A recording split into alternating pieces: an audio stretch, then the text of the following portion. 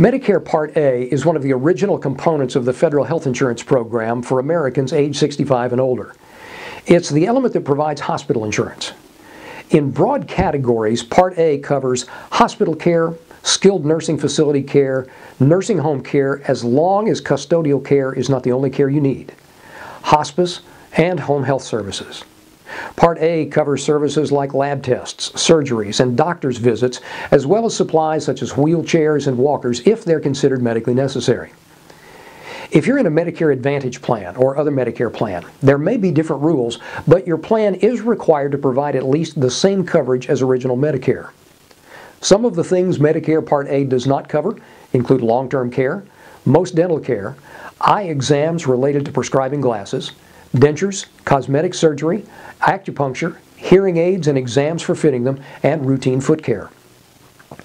It's always a good idea to talk to your doctor or healthcare provider to make sure that what you need is covered by Medicare. Generally, there's no cost for Medicare Part A, but it doesn't mean you can incur no costs. There is an inpatient deductible as well as coinsurance. In 2018, the deductible is $1,340. If you have a hospital stay, there is a deductible for each benefit period. According to Medicare, a benefit period begins the day you're admitted as an inpatient in a hospital or a skilled nursing facility. The benefit period ends when you haven't gotten any inpatient hospital care for 60 days in a row. If you go into a hospital or a skilled nursing facility after one benefit period has ended, a new benefit period begins. You must pay the inpatient hospital deductible for each benefit period. There's no limit to the number of benefit periods. Besides the deductible, coinsurance can be involved. For 2018, you pay zero coinsurance days 1 through 60 for each benefit period. You pay $335 a day coinsurance days 61 through 90 for each benefit period, and you pay $670 a day coinsurance days 91 and beyond for each lifetime reserve day after day 90 for each benefit period. Medicare defines lifetime reserve days as additional days Medicare will pay for when you're in a hospital more than 90 days.